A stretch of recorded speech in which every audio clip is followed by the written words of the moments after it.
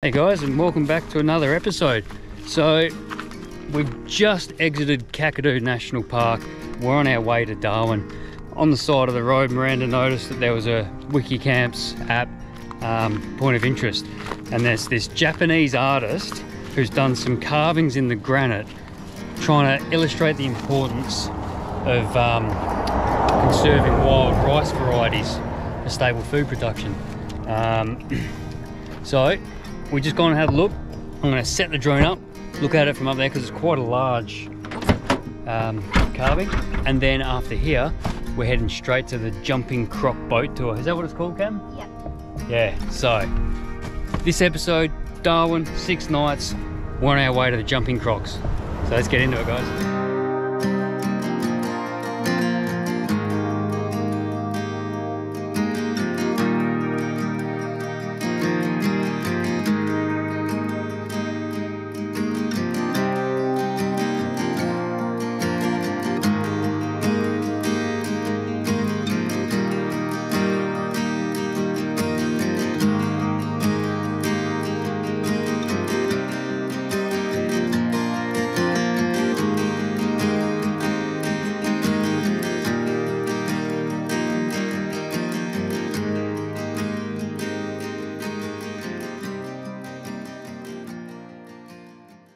We're just waiting to board the death machine.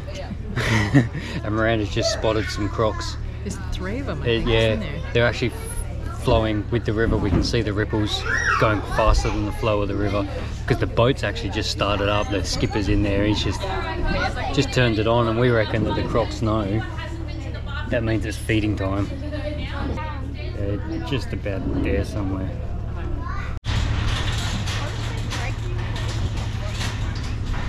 Hello, Marilyn. Marilyn. For a quick go.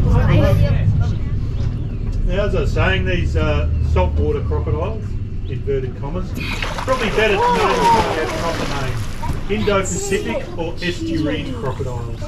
They are the largest, most aggressive, and most widespread of the crocodilian family. Stumpy is an interesting fellow in a few regards. He's one of the few crocodiles that we work with that we have a fairly good idea of his age. We estimate Stumpy to be between 70 to 90 years old. Wow.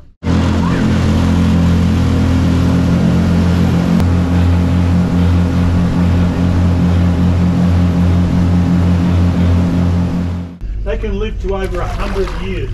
We can farm about it because they take it very seriously.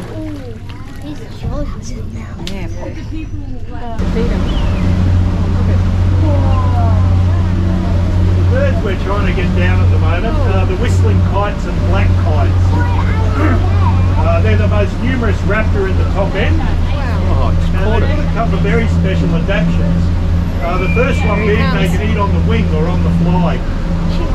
Now this is very unique in raptor world, because all your other raptors, your owls, eagles, falcons, hawks, they all have to land to eat. Not the kites, they can eat while they're flying. So if you're watching closely, he'll grab that bit of food with his talons, straight up to the beak while he's flying. As I said, very unique in raptor world. And it's earned them the nickname bully birds up here, because they will bully other birds into dropping their catch or their kill. They'll pick it up because they can eat while they're flying. They've got the edge on the competition, so it's pretty good skill. Alrighty, Big 4 Howard Springs Caravan Park, just outside of Darwin. This is us for the next 6 nights. We've been off grid for, oh geez, I can't even remember now, a couple of weeks away from caravan parks, and the kids are super duper excited because there's swimming pools and all that sort of stuff, right? Jumping pillows. Miranda's just into the reception now, and the kids went running in, so it's no secret I like the more off-grid stuff, natural settings, but the caravan parks do obviously have their advantages. We'd be hooking up to water and power, and we've got quite a lot of clothes and sheets and towels that need washing, so this will be our base of operations, I suppose you could say. Oh, and a stripper show. What? Yeah. Okay, hang on. I have to revise what I was about to say. I was just about to say that the kids aren't the only ones excited about being at the caravan park, because Miranda's just seen on that site bingo night. Bingo. Well, at the Howard Springs Tavern. But So there's I don't know where that also is. stripper show and toppy night and T-bone steak night. Free entry. So Tuesday I get a night out, Wednesday you get a night I'm out. coming with Daddy. When in Bingo. Darwin, you got to do what the Darwinians do. Showgirls night.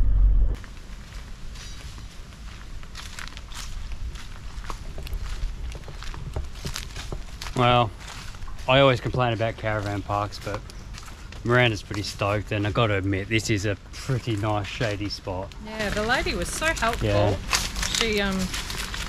She was like, if you're not happy with your site, come back. I mean, why wouldn't we be happy with Yeah. this? It's beautiful. Right across from the splash pool, amenities.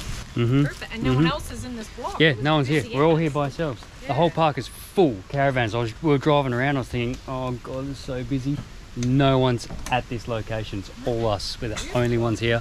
Like Miranda said, splash pool, amenities, showers, toilets, laundry, and we've got loads of laundry to do. Hey. Yep. Lots. Yeah. It's pretty good, eh, Jacqueline? Yeah. You like it? Yeah. Are you going to give the splash pool a go? The splash park? Yeah. They're actually, Working on it. they're fixing it at the moment. There's a couple of men over there doing some repairs, and then I'm sure you and Cammy will be over there, eh? And just like that, we're all set up. Batteries on charge, water tanks full, 2 loads of washing done, high-speed internet, and the kids have had lunch and now enjoying the water park.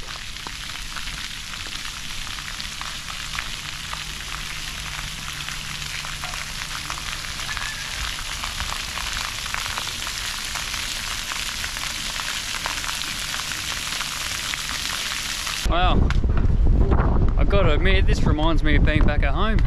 It's so windy. Pretty windy. Yeah. Today we're doing the full tourist thing today. Right now we're going to the Royal Flying Doctor Service headquarters. And then we're going to do the World War II underground oil storage tunnels. We're doing a virtual, what is it? A virtual reality The Darwin of the bombing. Darwin bombing, because Darwin was bombed by the Japanese in World War II. Which is quite an extensive campaign, because all the American warships were using this as one of their, what would you call it, ports, one of their staging posts for World War II.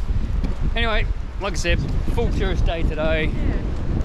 Lots of history for the kids. Yeah, they're gonna love it.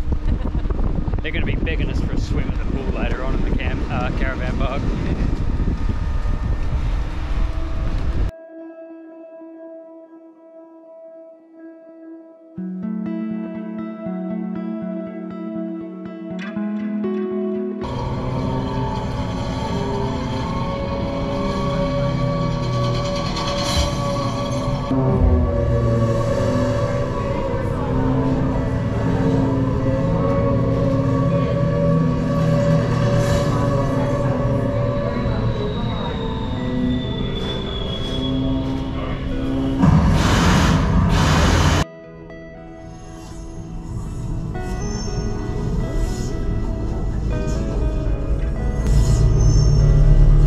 Hello, I'm Etheridge Grant. My friends call me Jim. I was the commanding officer of the USS William B. Preston on February 19, 1942. Willie B. received a direct hit just forward of the afterdeck house, right in an ammunition rack. I lost 14 of my men with that single bomb.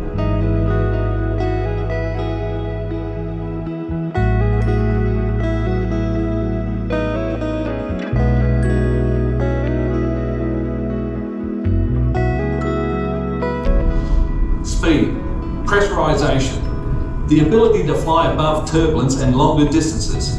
Larger cabins and integrated medical fit-outs have greatly improved the level of patient care we can deliver, as well as the comfort and safety of both patients and flight crews.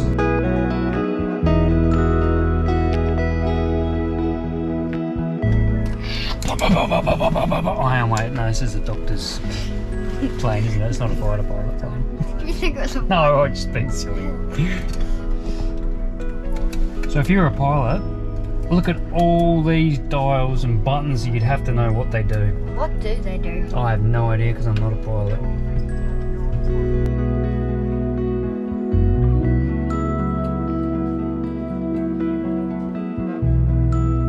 Hey Camo, what did you think of that Royal Flying Doctor Service and bombing of Darwin experience that we did? That's pretty cool. Yeah. So Darwin was bombed 64 times, which is way more than I thought. I thought it was... But that particular day, 274 people, or 270 something people died, 300 odd injured. Yeah, and Darwin was just laid to ruins. Oh, but it was great little, a great little experience. Royal Flying Doctor Service headquarters of Darwin. Learned about the history, also the interactive experience of the bombing. Now we're going to the tunnel, underground tunnels. Are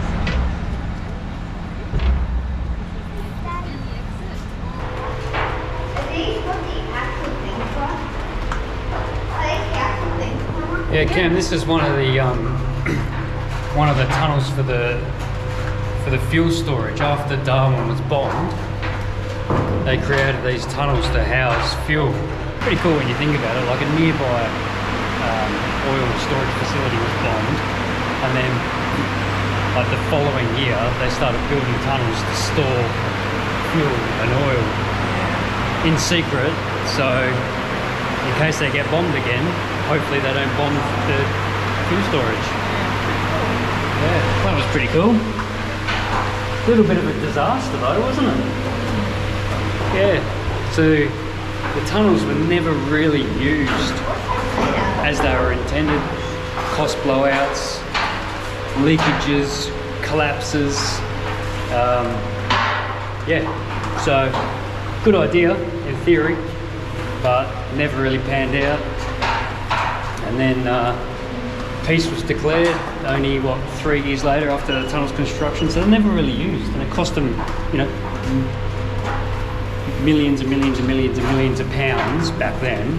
No, it was £850,000, which is equivalent to $73 million now. Yeah, okay. Yeah. So I misread. Yeah, it was meant to be £220,000, and then it blew out to £850,000. Big blowout. Yeah. Leakages, breakages, dangerous working conditions. Anyway, that's a good little tourist attraction there. So this was kept secret. I was reading one of the things. 1992. Yeah, it's kept secret. No one knew about it until the 50th anniversary of the bombing of Darwin, and then they opened it up to the public to come and have a look. Very cool.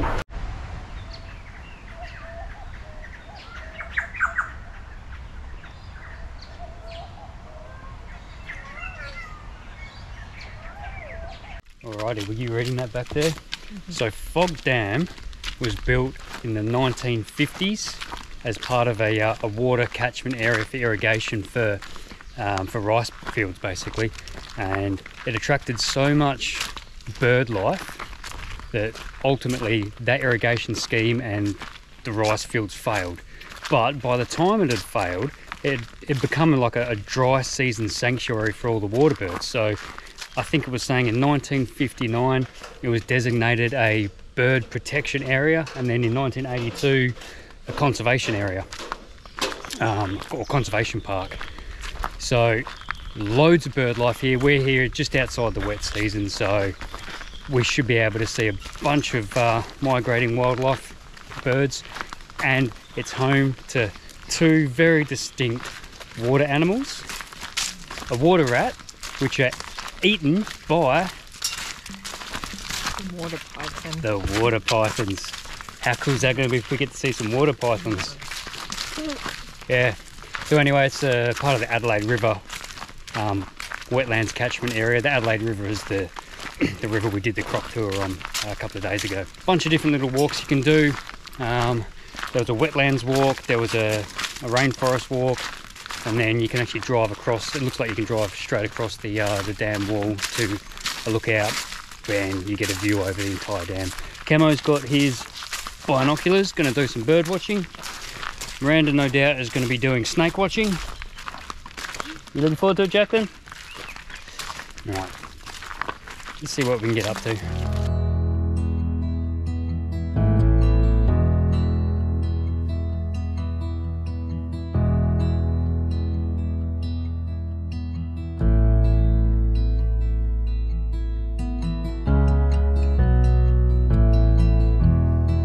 So I've got to say, I'm used to the kids complaining on walks like this, but we have a new contender. Oh, the mozzies are horrendous.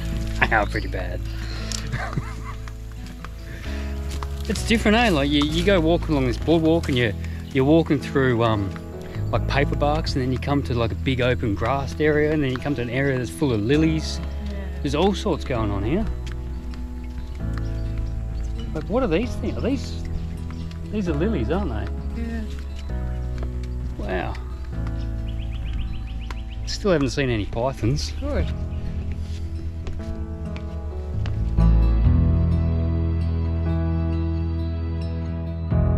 Hey, Karen, Jacqueline. Yeah. So, you know all these lily pads down here? Yeah. Their surface is hydrophobic. Do you know what that means? Yeah. It means it repels water. And the Aboriginal ladies used to line their dilly bags with these lily pads, and they could actually transport water. Ready? Watch this. Does it work? Whoa! The water's just running off it. That's cool. Let's get that a bit closer. Hang on. That's like an alien thing.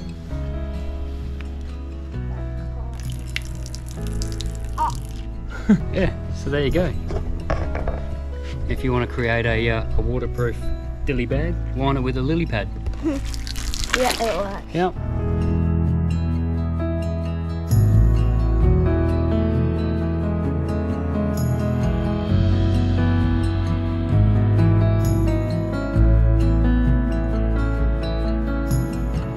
Loads of birds out there, hey? You guys see all the heron and all the water birds out there? Yeah?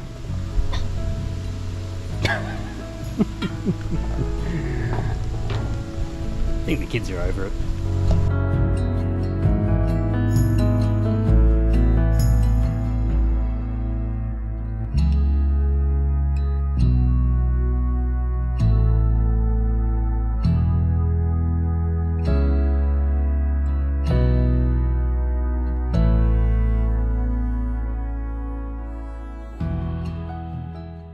We're not going straight back to the campsite. I don't know, you probably noticed I'm getting pretty hairy and out of control. So is Cam.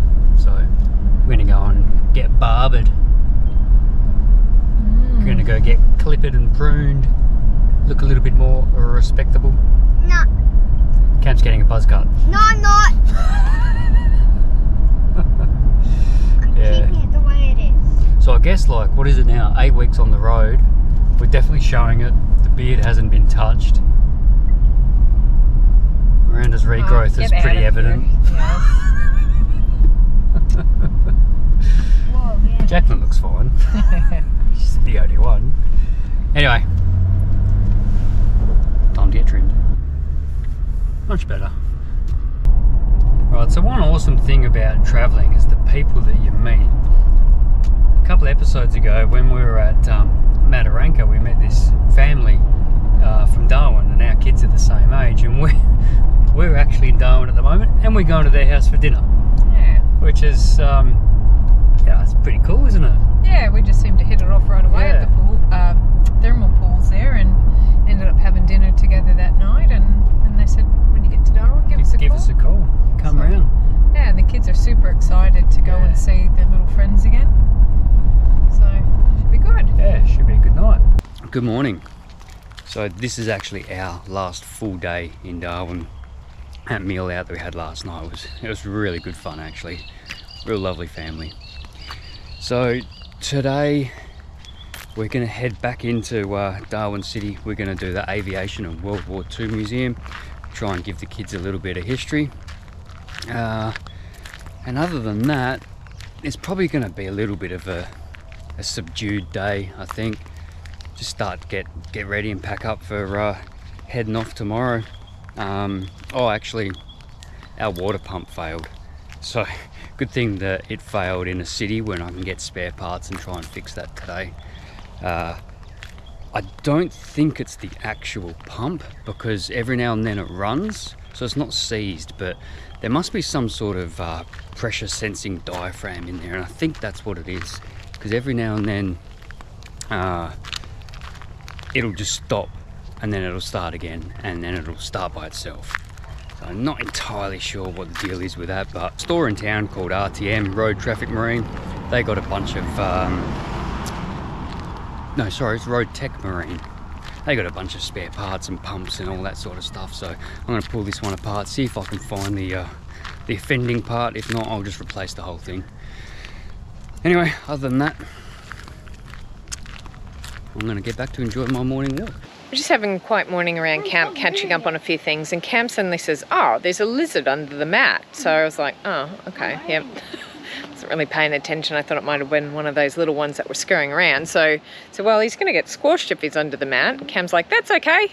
I can save him." And look at what he's dragged out from underneath the mat here. Goodness me.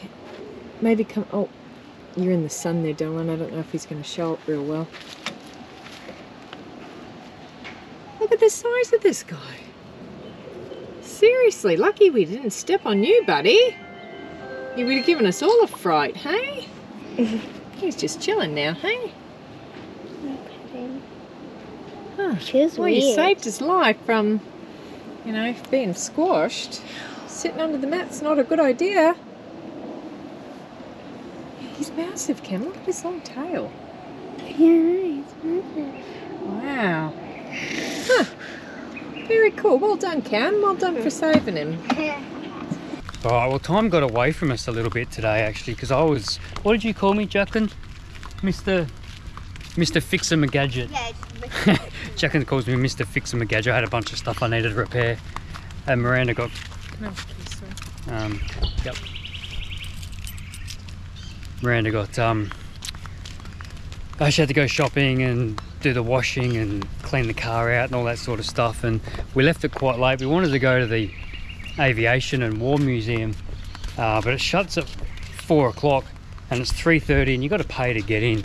So we decided to come to the Art Museum, and they've got a display on Cyclone Tracy as well, so, and it's free to get in, so that's why we decided to come to this one. We've only got half an hour before it shuts.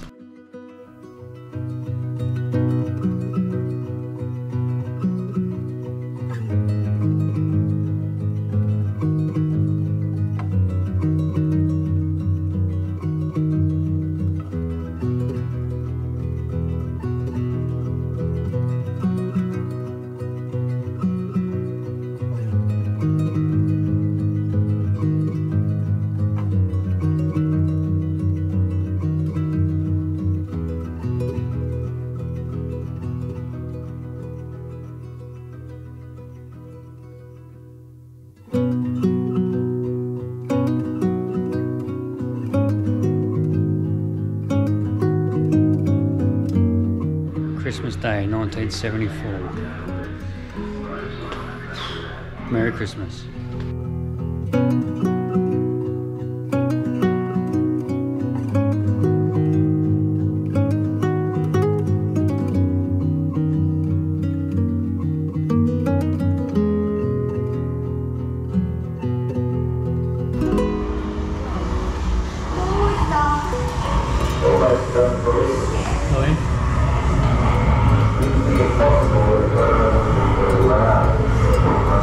What is this? Is this what it sounds like in the building? Yeah, Pixar.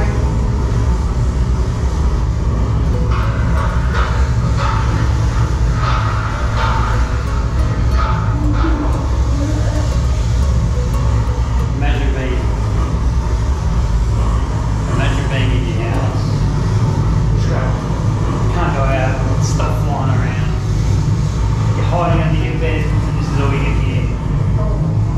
Scary stuff, huh? Hey guys, so this is what my nan's TV used to look like, and in fact, this is what my TV used to look like when I was your age. So Nana and Granddad would tell you like that. It's not a very good TV. That's quite a modern phone though. It's got the push buttons. Push button. Our phone had the rotary dial. Oh, Oh yes. The velvet couch. Love it. Hey guys, here's the phone that we used to have. is that hard to use? It's exactly the same colour as well. Oh, really? Yeah.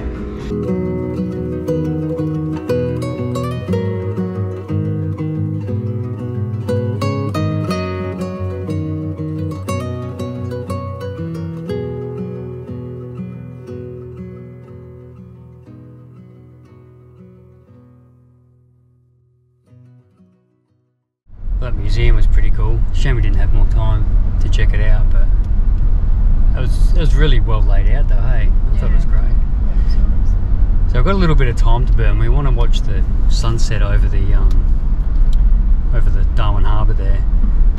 There's the ski club back there. It's a members club, but you can be like visiting member, I suppose. Yeah, it overlooks Fanny Bay, Darwin Ski Club I think it is. So we're going to go there for dinner, but we've got a couple of hours to burn before sunset. So I was just having a little look on Google Maps, and only 5 minutes from the museum's a mangrove boardwalk. So that's going to be pretty cool for the kids to go wandering through the mangroves in the comfort of a boardwalk. So we'll burn a little bit of time there and then head back to the club for a bite to eat and a sunset. Sounds good. Well, we might have a new contender for dinner on the way up to this mangrove walk. It is a really beautiful drive along the waterline there. We came across another club, Darwin Trailer Boat Club. Anyway, we'll probably end up going to that one because it looked really nice.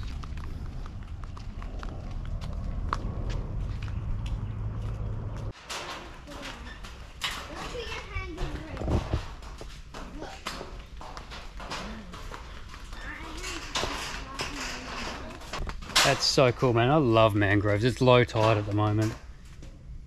We were just on the foreshore before, sitting down on the grass after the museum, and the tide's way out, but mangroves are so cool. Do you like them? Mm-hmm.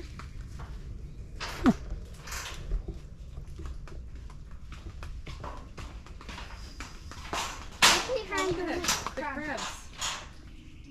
Oh, check them out. Look at that one big claw.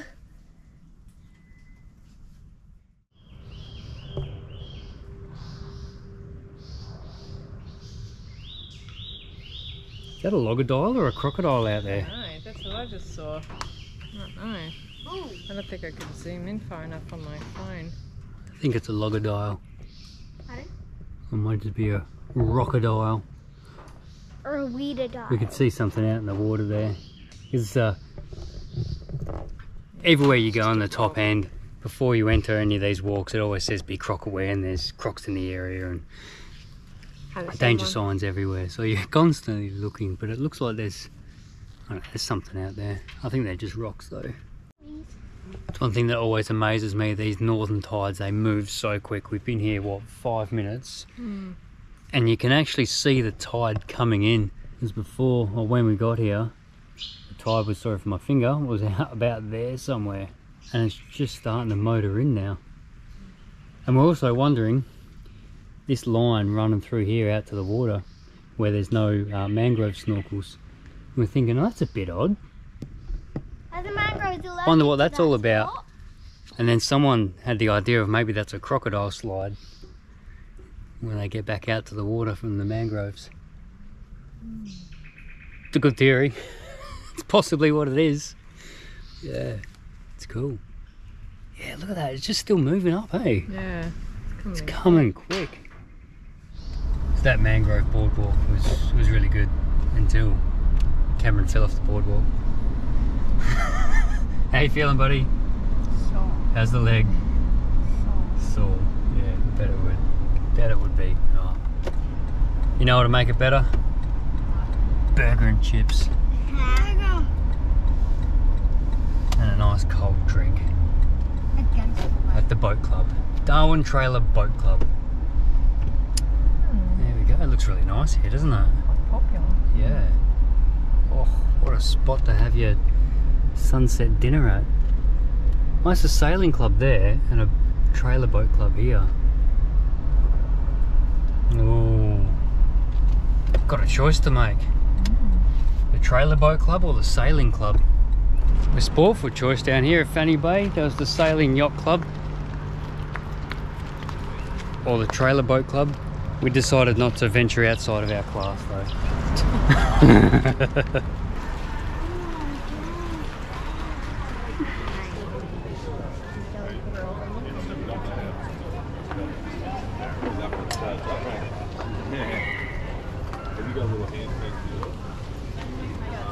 Well, if you don't mind, I think we'll enjoy our dinner here.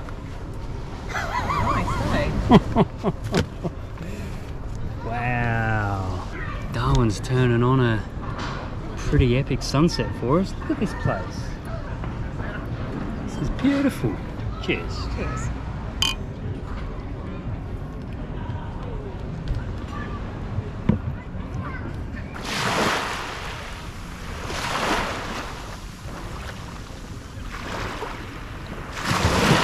So this place has got everything. Good food, cold beer, amazing sunset, and there's a bunch of sharks out there swimming around causing a fuss as well. Causing a big fuss.